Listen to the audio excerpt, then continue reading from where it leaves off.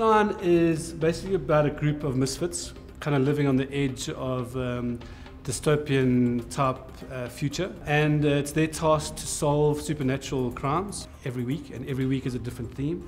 There's zombies, werewolves and vampires. It's something that the South African audiences haven't seen yet. I think that the themes that we deal with here have only been touched on, and there's a lot of mythology, especially in the black culture, and I think it's time that we focused on something like this. I would say my style is, I like to improv the script that's written. So that's the kind of thing that I like doing. Comedy as well, and anything like this that's a challenge and it's something new.